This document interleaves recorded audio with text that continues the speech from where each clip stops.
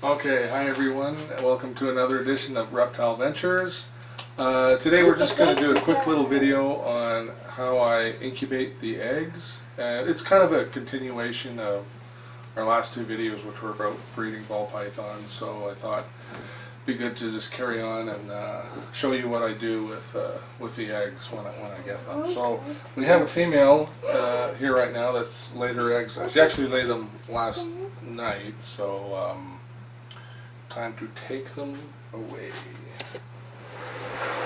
So I'll just grab this box and bring it out here. Okay, so like I was saying earlier, I always give the females a nest box, which they really like. Oh, what the heck? There's your egg just lying there. Okay. That's kind of weird. Alright.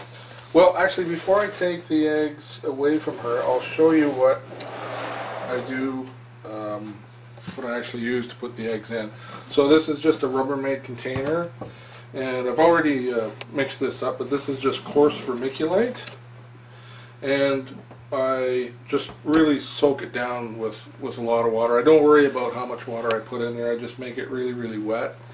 And I don't put the eggs directly into the vermiculite.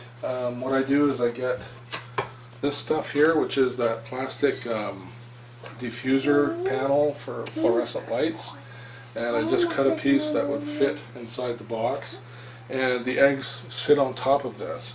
So like years and years ago, I did like actually mix up the vermiculite and try to get the moisture content right and put the eggs right in there, but it was just a real pain in the ass, and if you got it too wet, the eggs would get too wet, and I actually lost quite a few eggs over the years because I didn't have the moisture content right. So one day I just decided that's not the way to do it, and I just put that in there, and the eggs sit on top, and you can have it as wet as you want. Doesn't matter because the eggs don't come into contact with it, so it works out really good. Okay, so this female, let's come on here.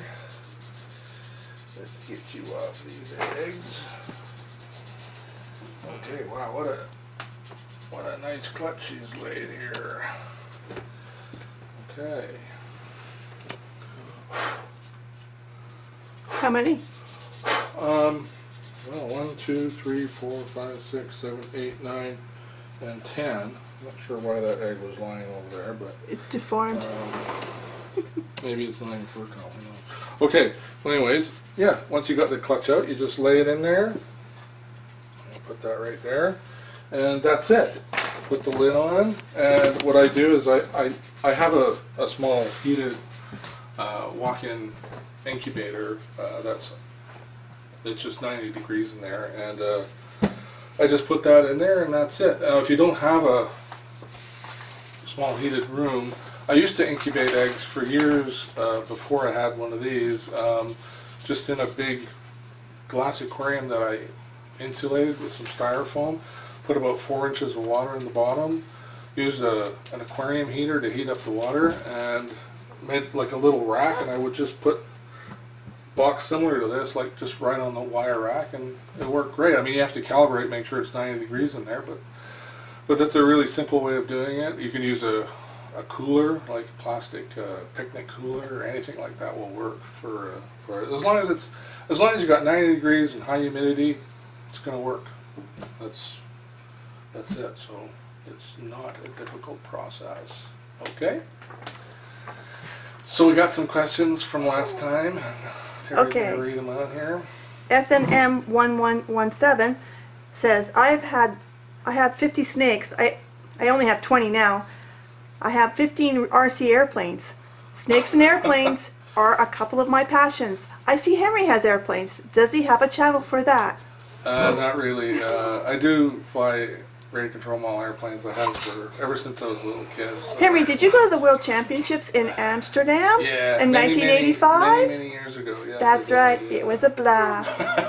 Okay, H&H BP Morse. Oh, I was wondering if you have any red stripe or hidden gene Wolma stuff. No red stripe, but I did just get a soul sucker, and he's big enough to hopefully breed this season. So looking forward to hopefully making some cool things with him for sure. Okay, Tony Barker in the UK asks, really enjoy watching your videos from over here in the UK. When do you start and finish your breeding season? Well, we kind of covered that with in the first two. Well, he wasn't really watching. But I don't know. I don't really have a set breeding season because I don't really cycle the animals typically. Like I was saying before, they're set at 90 degrees daytime, 88 at night, and they're like that year round. So I mean, my breeding season literally, I mean, I will get a clustering of sort of egg laying in the spring and summer, but you know, right now I'm waiting on females right now to lay eggs. I've got females ovulating. I've got breeding going on. It's pretty much year round, which is great because I've got new females coming up all the time, and as soon as they have good sized follicles, I'll throw the male in, and doesn't matter whether it's middle of summer or middle of winter, or yeah. Okay, Jeff X112, where is your bubbly daughter? She was a hoot at times. Yeah, well, the bubbly daughter's now married. Yeah, living in Ontario. Ontario, it's about 3,000 miles away, so she's not in the videos any longer. Yeah, Kelly, which I know some of you are happy about. Kelly whisked her away. H&H BP Morphs 4. Good video. My question is, what is your take on recessive genes? Do you think recessive means recessive and the hets can not be identified visually? I'm on the fence with this one. Oh, I see. Swears he can pick the black. Oh, Dan Wolf swears he can pick the black lace hets every time. Well, used to not. He's not in the ball. Oh well, used to. He's not in the ball game anymore. What do you think? I get it. I don't know. I mean, it's sort of splitting hairs in a way. I mean, obviously some recessive genes you just can't tell. Like say, like albinos. I mean, no one can pick out het albinos from non-het albinos. But you know, is an ivory a visual het for, or a yellow belly a visual het for an ivory? I guess. You know, it's okay. However you want to look at it, right? R1 Kenobi writes, Henry, can you talk about off-season breeding? Everyone mentions starting the season approximately around October. It's always interesting and confuses when I see egg cutting videos all year long. Love your vids. Yeah, again, I mean, this is all stuff we've covered just in the last couple of videos.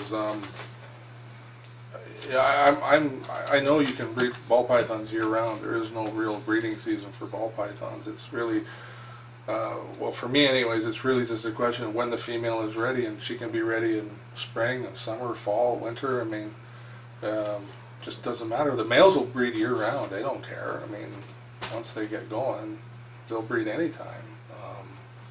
So that's it. So yeah. Again, if you have more questions, leave them in the comment and we'll answer them. And yeah, thanks for watching, and subscribe, and we'll see you next time. Thanks very much.